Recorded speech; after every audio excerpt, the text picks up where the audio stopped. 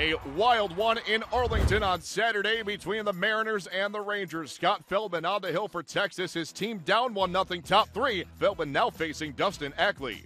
A high fly ball deep into right field.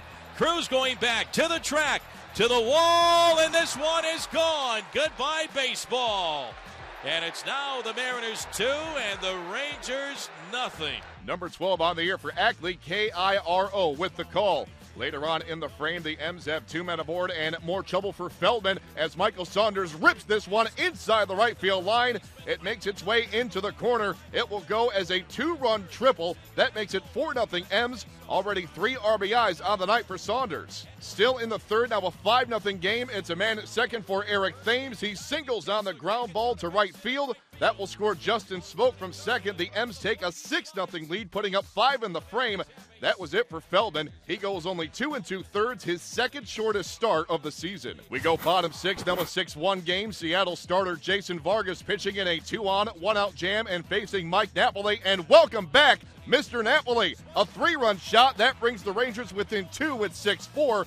18th on the year for Napoli. It's his first game since August 10th after coming off the DL. Now a 6-5 game, bottom 7, Lucas Litke in a bases-loaded 1-out jam facing David Murphy. He gets Murphy to ground to second, but Adrian Beltre does score the tying run, and our game is all deadlocked at 6 runs apiece. Now to the top of the 8th, it's former Ranger Justin Smoak at the plate, facing off against Tanner Scheppers. Swinging a high fly ball deep into center field.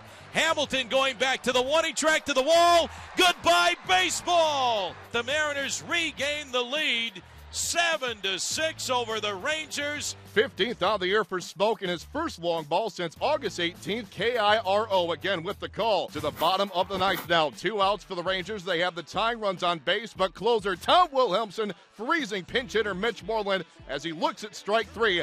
That is how this one ends. A 4-out save for Wilhelmsen, his 27th. As the Mariners hang on for the 8-6 win, Seattle becomes the last team in the majors to score at least 5 runs in a September game. The Rangers' loss reduces their AL West lead over Oakland to just 2 games. It's their smallest margin since April 13th.